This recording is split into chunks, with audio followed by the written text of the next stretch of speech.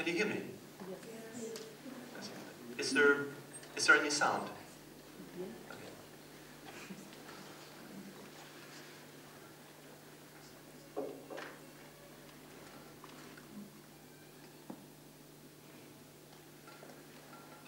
I had this idea that before I started the performance, that I would go to the cafe here and have a cup of coffee to be more awake. So I went out a little bit before Mr. Gillick had finished, because I was afraid that there would be like a big queue in the break, and then that I would be like really nervous in the queue of maybe not getting my coffee, and then getting too nervous to be able to do anything here afterwards. So I went outside, like after Mr. Gillick had been speaking for 52 minutes or so. I thought he'd probably be finished soon.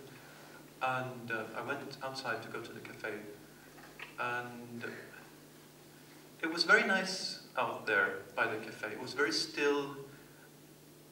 There was the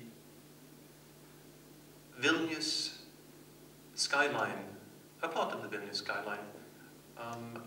There seemed to be an advertisement for Canon, big red, but after having looked at it a little bit more, it was actually an advertisement for Can,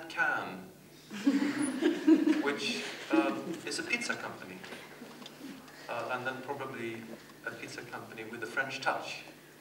Maybe you can get pizza with oysters from Can Pizza. Or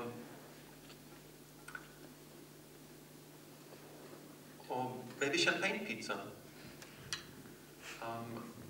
And this thought appeared to me now, as I'm speaking, that have you heard about Toblerone?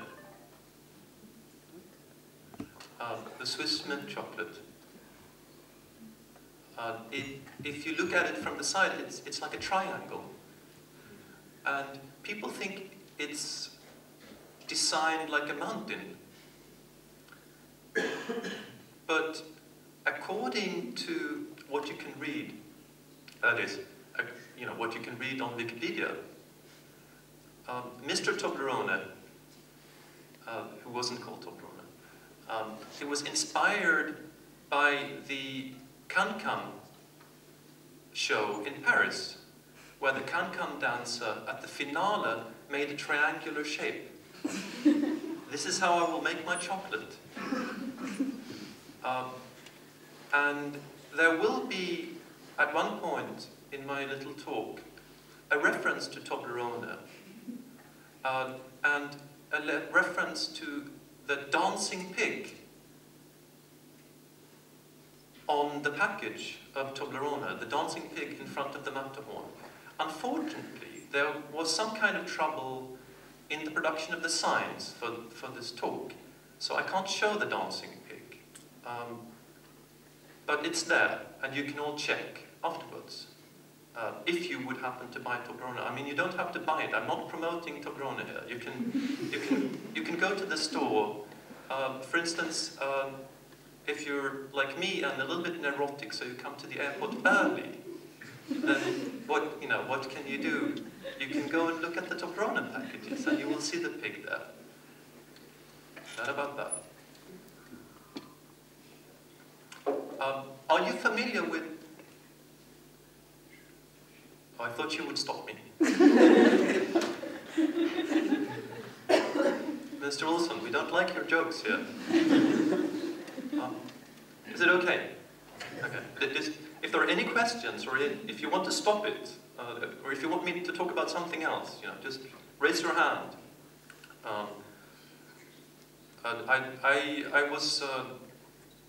I was raised in Sweden in the 70s, where there was this new pedagogics,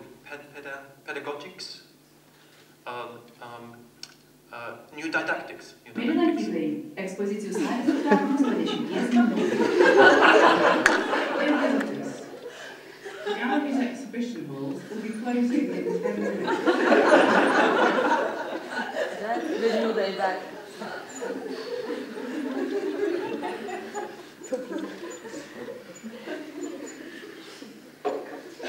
So I should get to the point. Now, just raise your hand if there's anything that unclear. If there's anything unclear, if you want to take another direction, just raise your hand. And if I don't see your hand, because raise your voice and your hand. Thank you. Do you know the island of Gotland? It's like the part of Sweden which is closest to here, in the Baltic Sea. I found there this summer at a barn sale listing. So I had to run all the way over to the hotel and buy like very, very expensive coffee. And was then afraid that maybe Mr. Gillick had ended his thing then right when I'd gone outside. And then, everyone, where is he? And people would be sent home and there would be nothing here. But it seems that we managed things all right, and I should just get to the point. I found this thing at a barn sale this summer in Gotland, the Swedish island close to here.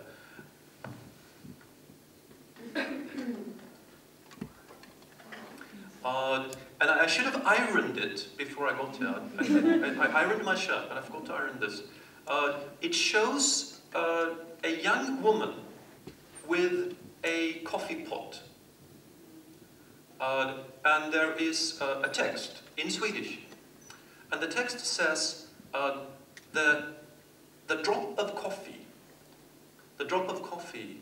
is the best of all earthly beverages. But it doesn't say drop in Swedish. You can say drop in Swedish, that's called droppe. But it says tear, so it's a little bit poetic.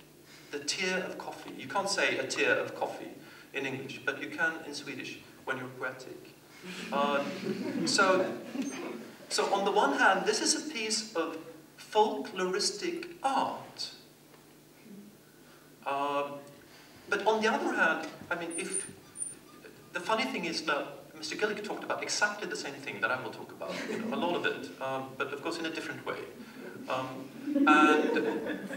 so we're talking about late capitalism, what is going on, how we are being manipulated, and so on and so forth. But this also shows that there seems to be almost like a genetic need of advertisement. Like if there is no advertisement, we'll make it ourselves.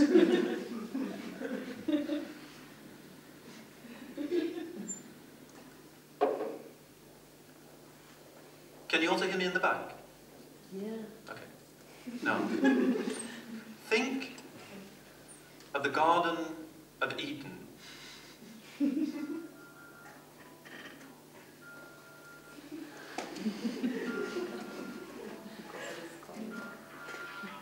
sorry. Dawn in the Garden of Eden. Is that in the morning or at night? Morning, yeah. Morning, the light is coming up in the Garden of Eden. Faint sounds here and there. There's Adam and Eve and the snake. And if we think about what was going on there, isn't it strange that there is no religion against apples?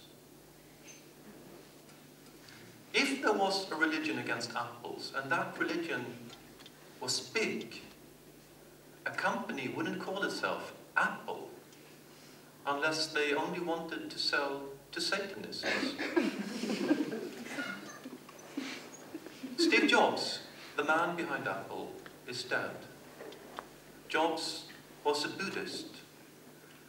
A lot of people think that if you die as a Buddhist, the worst thing that can happen is that you're reborn as a worm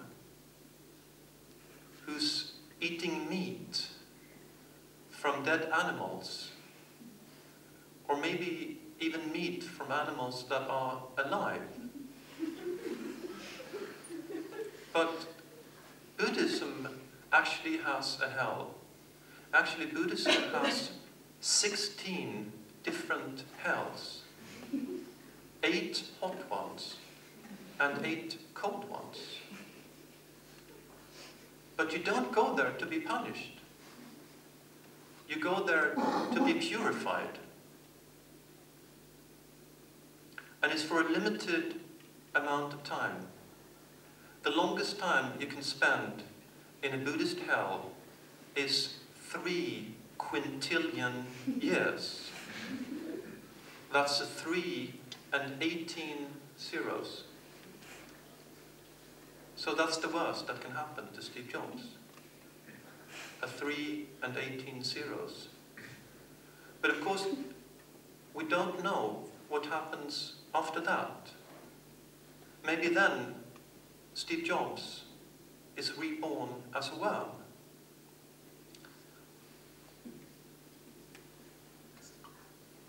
And he knows the deal. He's a worm now, so he won't be trying to get online. And there's only meat to eat. And Steve gets upset. I'm a Buddhist. I can't eat meat. Silence. Can't we make a deal? How about fish? Silence. This is the problem with Buddhism. There's no one to complain to. There's no one to argue with. There's no God. You're alone. Now, wherever or whatever Steve Jobs might be, I have a question for him. How can a Buddhist make such a lot of consumer electronics? But that question is so obvious that I can't get myself to ask it.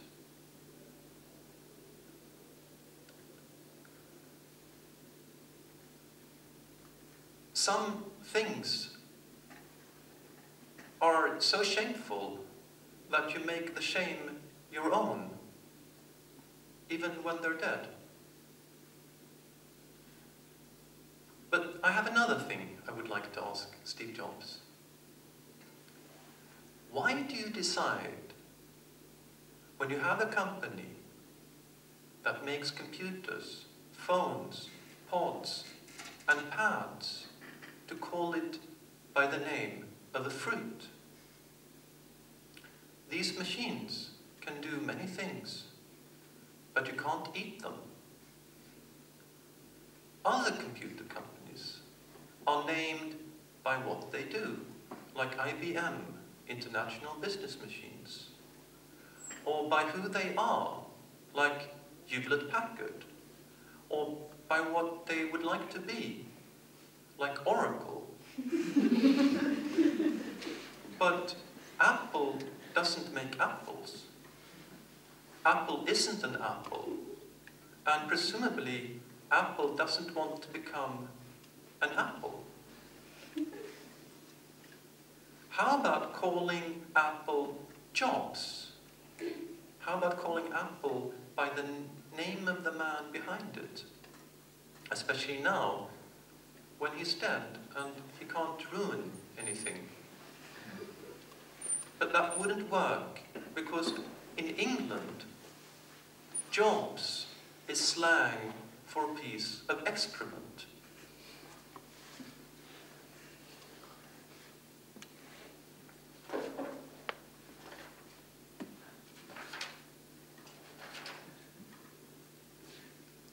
When Apple started out, the main enemy was IBM, International Business Machines. So why didn't Apple call itself Apples? When your enemy is in the plural, why not pluralize yourself? Why be one lonely apple against a big bunch of business machines? And still, that lonely Apple became a threat to the big machines, because Apple had a graphic user interface, which meant that normal people could actually use it. This made IBM a little bit worried. So they called Bill Gates, and Bill Gates made a graphic user interface for IBM's PCs, and he called it Windows.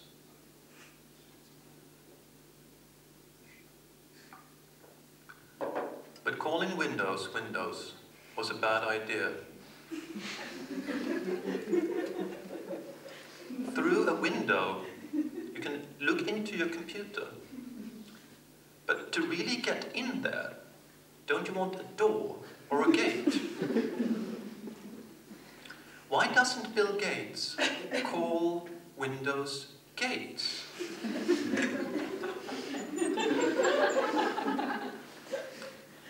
That would be a promise of full access.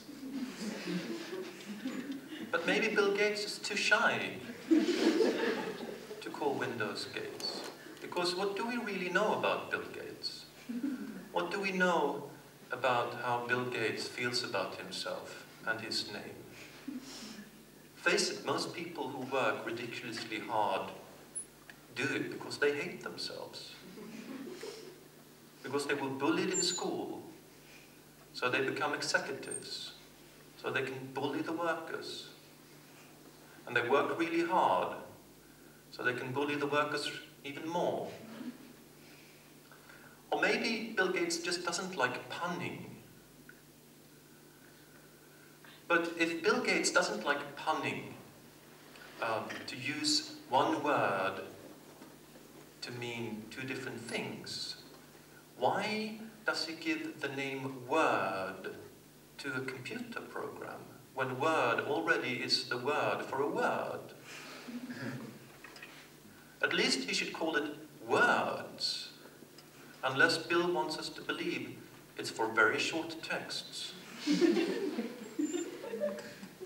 But maybe it would look funny saying words, and it's just like one word. Doesn't Microsoft sound like something you put in a washing machine?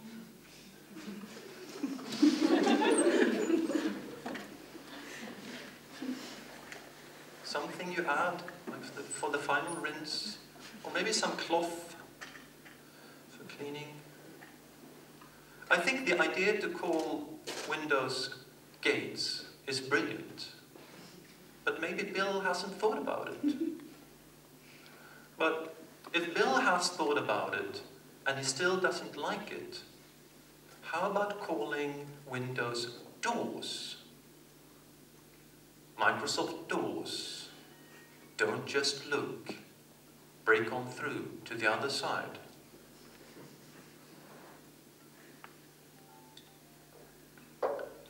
You're too young for that joke.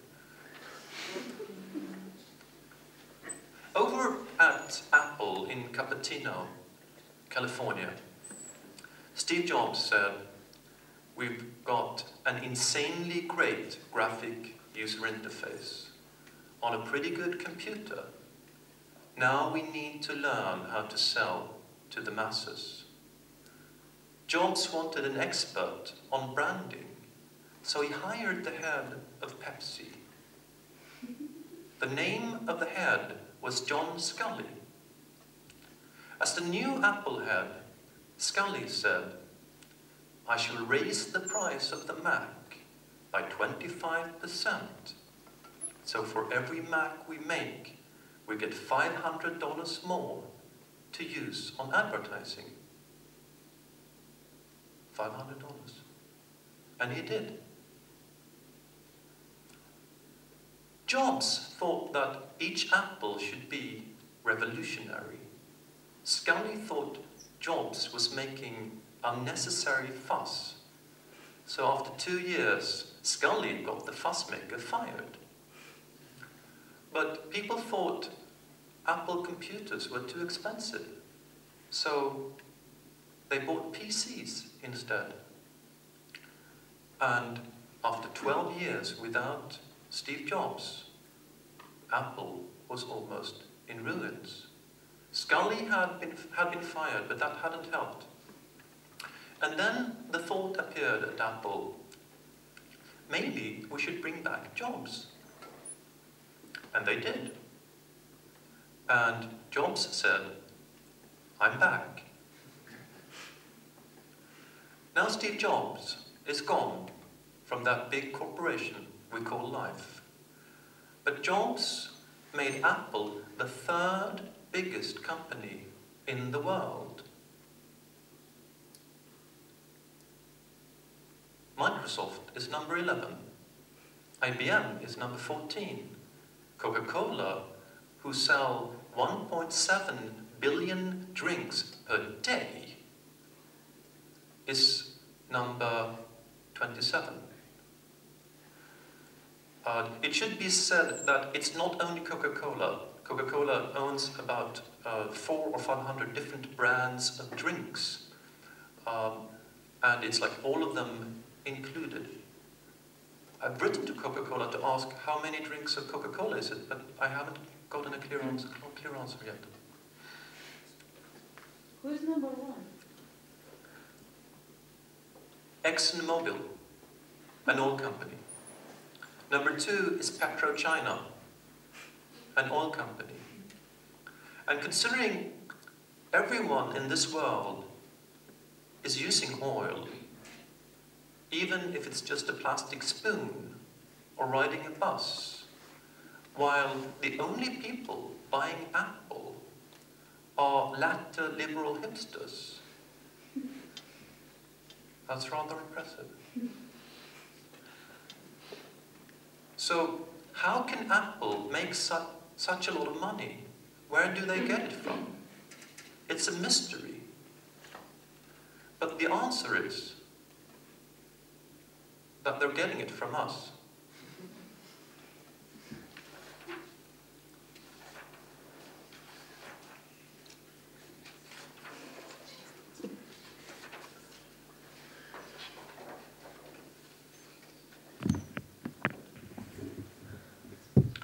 This was the first Apple logo. It's probably a little bit unclear in the back, but it features Isaac Newton in the process of getting hit by an apple falling from a tree. It was used for a very short time.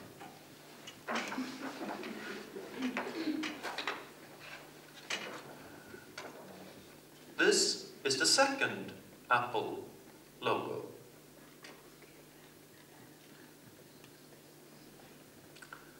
But it wasn't until Apple got rid of that gay flag that Apple got really big. But still, there is some doubt about the bite. Where does it come from? Doesn't that bite look like the bite of Alan Turing?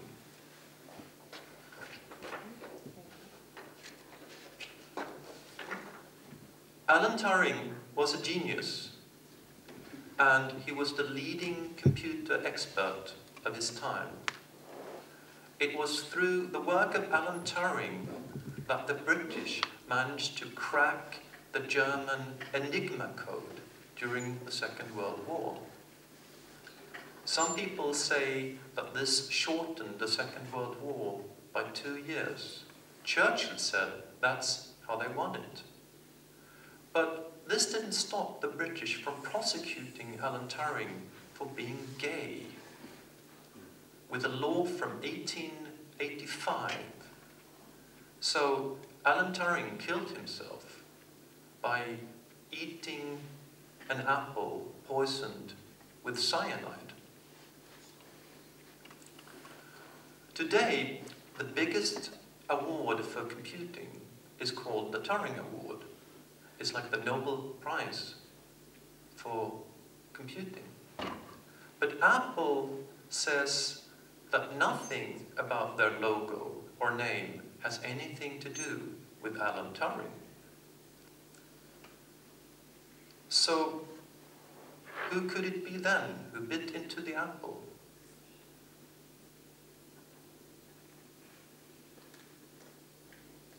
I can see you have a suggestion. I thought snake or Adam and Eve, all three of them.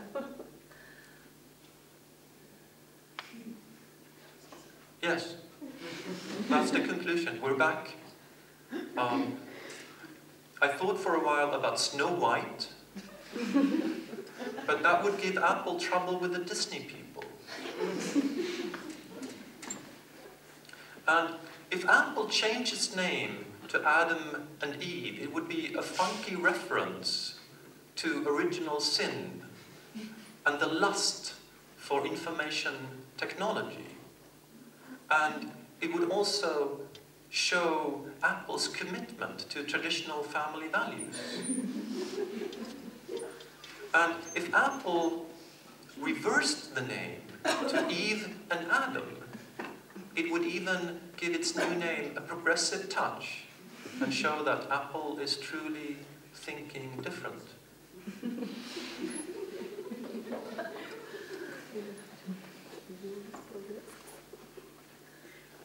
When you unpack an Apple product, it doesn't say made in the USA, because it's not made in the USA. It's made in China. But there's no reason to be moralistic about apples being made in China, because an exploited worker is always an exploited worker. And it doesn't matter if it's a Chinese communist or an American redneck. When you unpack an Apple product, it says designed in California. But they don't grow any apples in California. It's too warm. Apples are grown in New Hampshire. In California, they grow oranges. So why not call apple orange? Isn't that the obvious idea? But maybe it's too obvious. Maybe it's the mystery of how the name Apple seems to make no sense at all that makes it so attractive.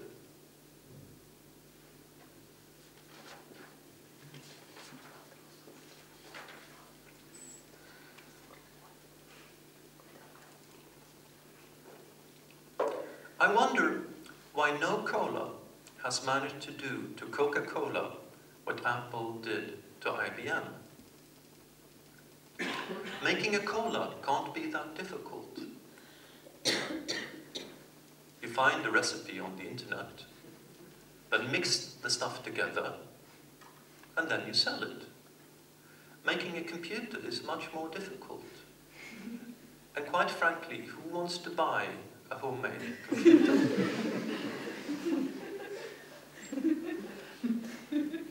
In the 80s, Pepsi hired Michael Jackson and Madonna to be the choice of a new generation. But Michael got strange, and Madonna got together with Warren Beatty, which made her the choice of the old generation. And maybe Pepsi sounds too much like a toothpaste. The trick about Coca-Cola is that it doesn't make you think of anything else. It doesn't make you think of brushing your teeth. It doesn't make you think of the war. It just is what it is. But what Coca-Cola is something made of coca leaves and cola nuts. That's where the name comes from. Coca comes from South America. It's what you make cocaine of. Cola nuts come from West Africa, where people eat it to get high, to get closer to Allah. Now, the high of the cola nut comes from caffeine, so that's rather innocent. But the coca, that's another thing.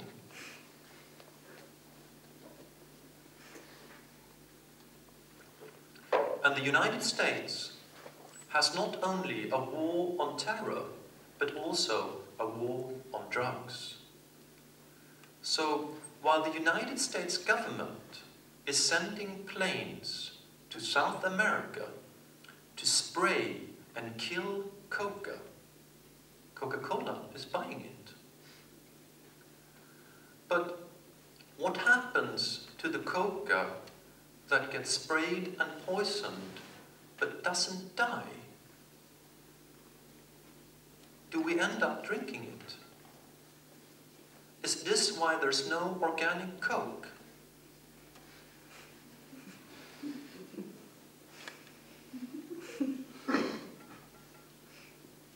Coca-Cola say there hasn't been any cocaine in Coca-Cola since 1904.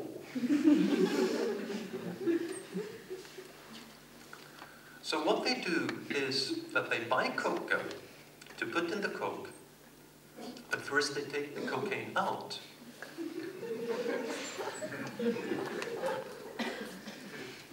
But what happens to the cocaine? Do they flush it down the toilet? Do they send it back?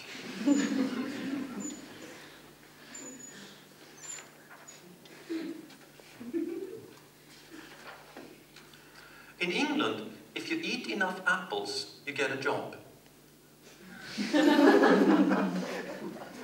And if you eat more, you can get more jobs. Because in England, the word job is slang for excrement. And actually, it's quite a suitable word, because to sit on a toilet seat and produce this thing does produce some effort. If it comes all by itself, something is terribly wrong.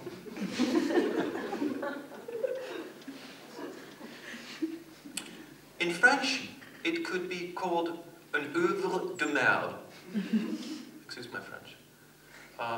A work of shit. And it would be a very suitable expression in French, because the French have these toilets with a platform inside. So the French can inspect what they've done before they flush it out. And they do. And why shouldn't they? Face it, it's a part of us. It's real. And the French, by inspecting their jobs, they get to know themselves better. Or is it the other way around, that we get rid of our jobs because we don't really feel like a part of them? And the French inspect their caca in order to know themselves by knowing what they're not. Is this the famous différence? Or maybe is the truth somewhere in between, both at the same time? Isn't the truest thing we can say about ourselves that we're shit, but not completely? So this is what I say when I go to an interview for a job and they tell me to tell a little bit about myself. Well, Mr. Wilson, I'm more or less like you. I'm shit, but not completely. Here, it's interesting to look at Jean-Paul Sartre,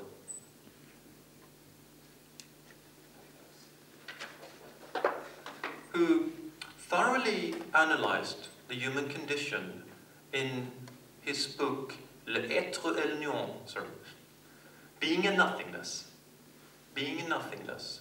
from 1943. Sartre's conclusion was that we can't be completely happy. If we think we are, it's false consciousness, because the existential void, the existential emptiness, is always lurking around the corner. At the same time, Coca-Cola promised Coke to every soldier, every American soldier, wherever he happened to be.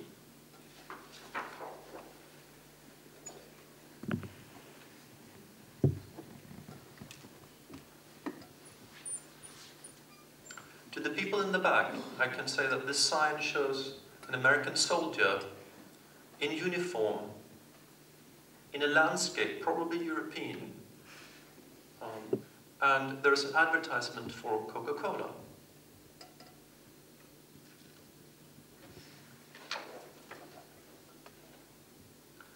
No matter where you go, somewhere near you is a big friendly red sign with a trademark, Coca-Cola. It reminds you that ice-cold Coca-Cola is everything refreshment should be. A clean, exciting taste. Quality you can trust. Refreshment you feel. When you drink ice-cold Coca-Cola, you know it's the real thing.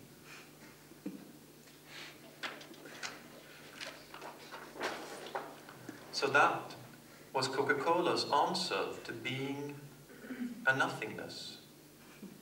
It's the real thing.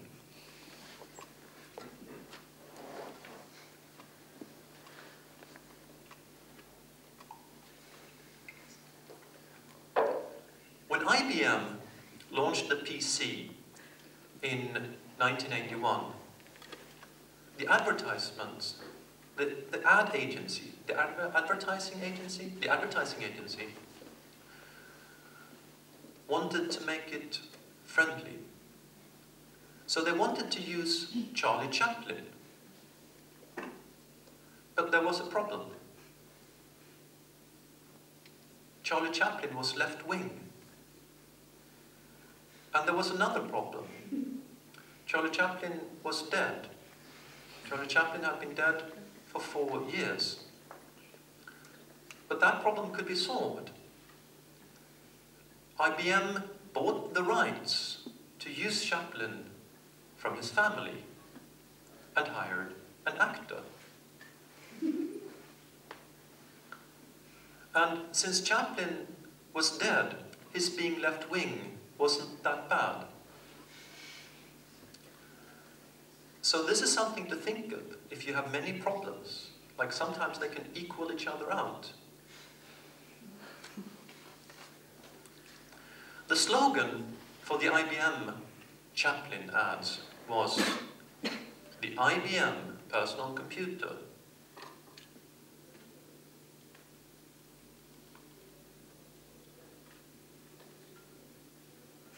A tool for modern times. The IBM personal computer, a tool for modern times. Referring to Chaplin's famous film from 1936.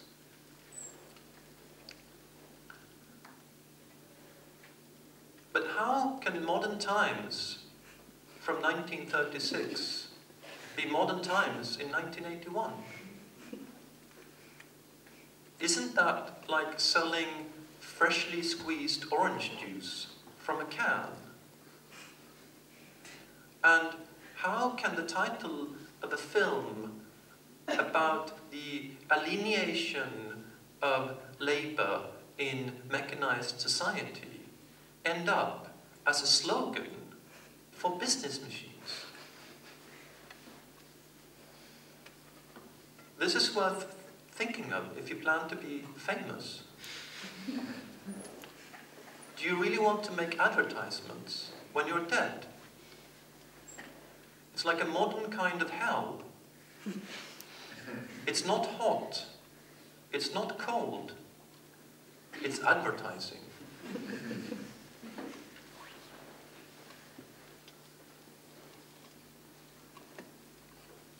In Scandinavia, there are 2 big companies selling sanitary porcelain. They're both Swedish. One is localized outside Stockholm. It's called Gustavsberg. It's the only sanitary porcelain company in the world that also makes porcelain for eating. The other is situated in the southern Swedish town of Bromölla, where they have their head office by the central square. In Bromölla, sanitary porcelain is bigger than politics because the IFA office is bigger than the town hall. The biggest company for sanitary porcelain in America is called American Standard. It's a somewhat enigmatic name. Does it mean American Standard? An American standard to American customers, used to American luxury and comfort? Like in contrast to, say, Bangladesh? Or does it mean American Standard in contrast to American luxury and comfort? This is confusing. Why doesn't American Standard change its name to American luxury and comfort? That would take away the confusion. And it would give it some class. But American Standard is more than 100 years old. And what would happen if the customers of American Standard suddenly saw the name American Luxury and Comfort? Wouldn't they think it was a new and cheap imitation? And it could also frighten those customers away who were attracted to American Standard because it seemed to promise sanitary porcelain at an affordable price. So, American Standard has wisely chosen not to change its name.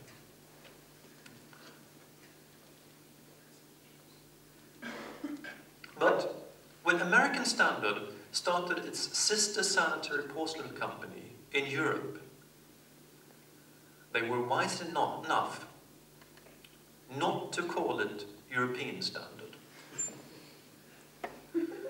Because what would a European sanitary porcelain standard be? Albanian, Bulgarian, or Cypriotic? Swiss, or Slovenian? A film can be European, at least from an American point of view, if it's complicated, confused, experimental, and real. But that doesn't work for sanitary porcelain. But American Standard has found a fabulous solution for its European sister company. It calls it Ideal Standard.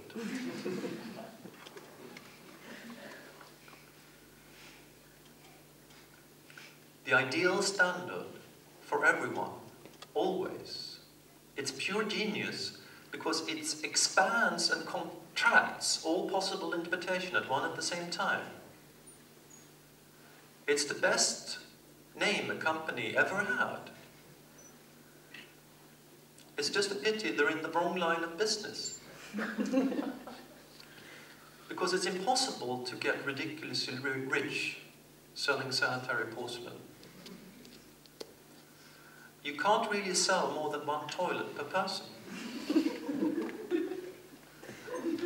And porcelain is a very long-lasting material.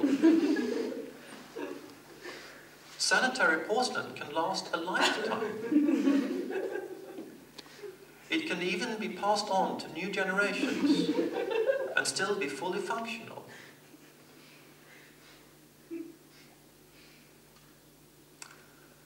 In the 70s, sanitary porcelain introduced color.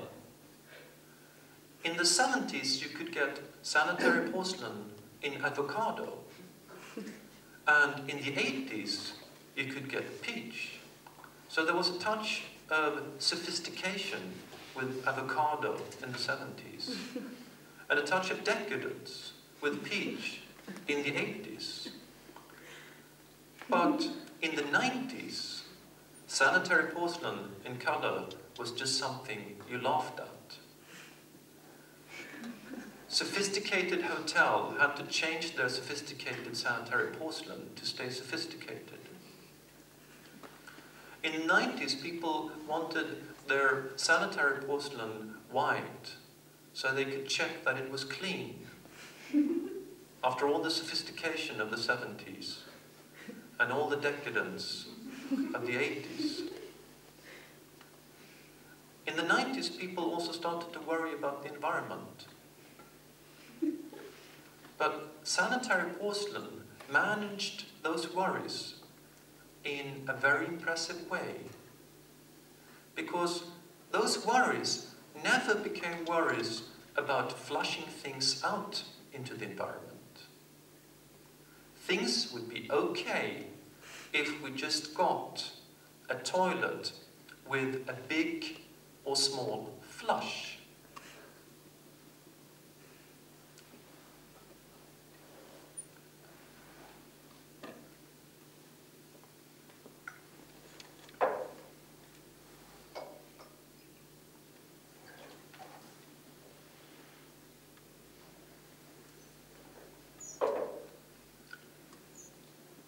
I have to confess, I never used a small flush. I think of using it, but in the end I don't. I'm not sure what happens. It's not that I don't want to save water for Africa. Maybe the big flush is just too attractive. Or maybe I'm afraid that the small flush won't be enough. Honestly, is there anyone here who uses the small flush? Anyone? No one? There's one. 2, 3, 4. When I miss it. When there's one? When I miss the big one. When you miss the big one? Okay. Does that happen often? I don't know. Oh. Okay. It'll be interesting to see what sanitary porcelain has ready for us in the future. Maybe some kind of Teflon-like antibacterial coating, or an auto-cleaning electrical current. If sanitary porcelain wants to make serious money, they have to think of something.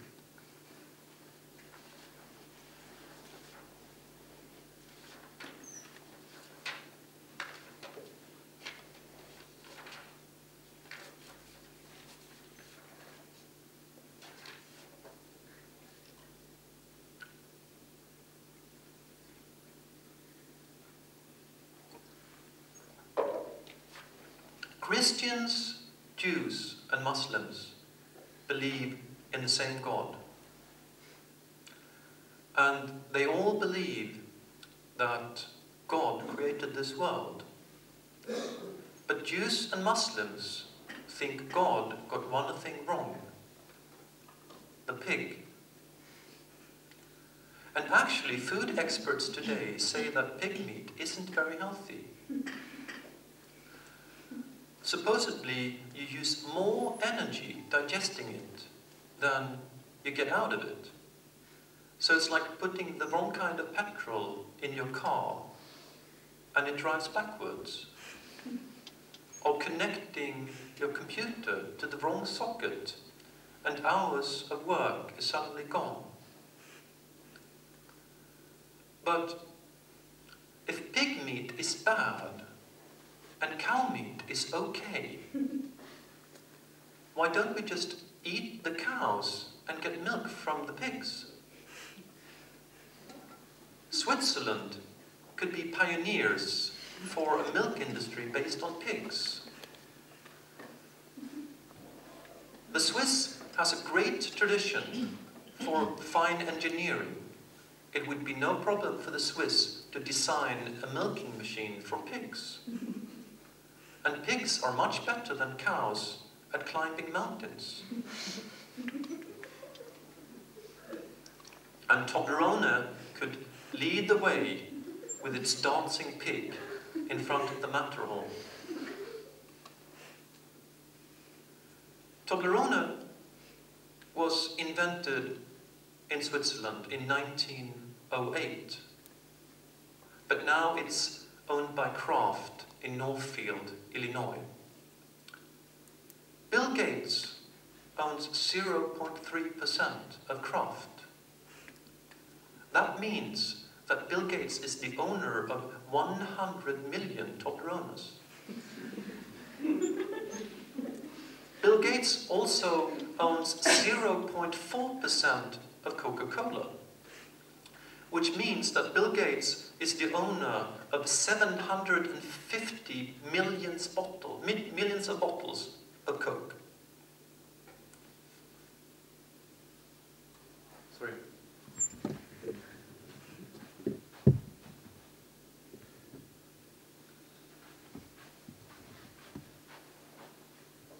Something with the bubbles. It's like when, but yeah, I've been drinking bubble water the whole day. It's been going fine. And it's like, if you suddenly, I mean, there's a risk of doing it. But if you suddenly switch to like water without bubbles, you get completely confused. That's really a bad idea. Steve Jobs. No, Bill Gates. Bill Gates. But Steve Jobs is dead. Bill Gates. It was Bill Gates who owned the Coca-Cola, right? I got that right, thank you. Bill Gates, he owns a lot of other things as well, like a swimming pool with an underwater sound system. Because Bill Gates is the second richest person in the world. One used to say the second richest man in the world, but you can't do that anymore, of course. The richest person in the world is also a man who's called Carlos Slim, but no one's heard of him because he's Mexican.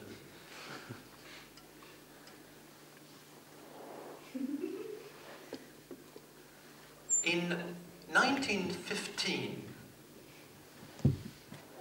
the designers of the Coca-Cola bottle went to the local library to get inspiration. And they read about coca, the coca leaf, and the cola nut in Encyclopedia Britannica. But they didn't get inspired. But they happened to turn a page. I'm very soon finished.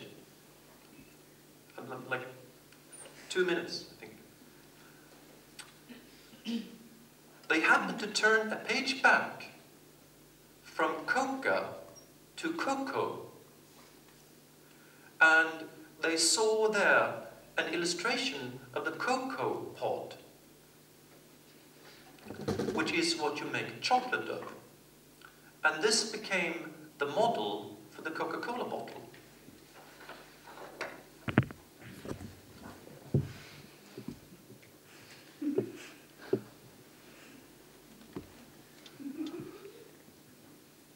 First, they tried to make it like as thick in the middle as this, but then the bottles fell, so they had to make it narrow.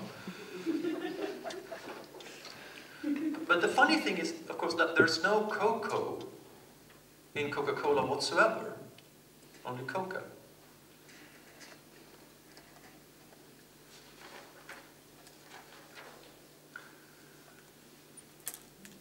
When we say the word word,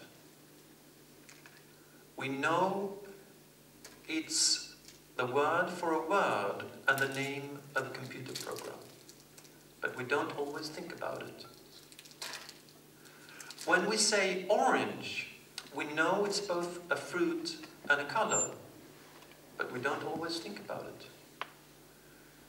When we say something is avocado or peach, then we know it and we think about it. And when we say that something is Coca-Cola colored, then we definitely think about it. But are we thinking of the color of the Coke or the color of the can?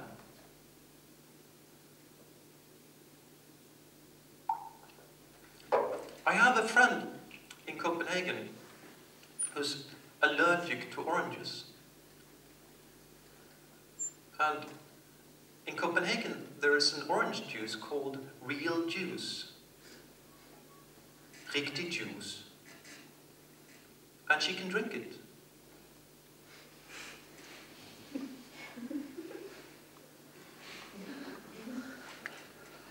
When I was a child in Sweden, we didn't have the word orange. We had the fruit. The fruit was called apelsin, and it still is. And the sin in apelsin corresponds to the chin in China, because apelsin means Chinese apple. The color was called brandgul, fire yellow, because orange wasn't yet a color of its own. But now it is, like a country that used to be a part of another, but now is its own. So orange has become independent, but also international, because orange is called orange. And isn't that quite typical for how we develop these days? We get more individual and independent, while at the same time we're becoming more like everybody else. Now the question is orange happier now, on its own, alone? Wasn't it quite fine being with yellow and being fire yellow?